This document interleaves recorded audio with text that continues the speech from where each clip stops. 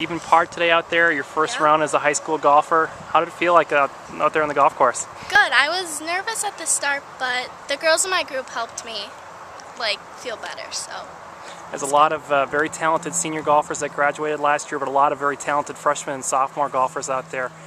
Carolyn shot a good round as well here on Lake at Madison Edgewood. Is it? I mean, these girls you played probably a lot of golf with during the course of the summer. Is it fun to be competing out here as a high school level against them? Yeah, it's really fun because we get really close over the summer playing so much together. So it's really fun to see them do well.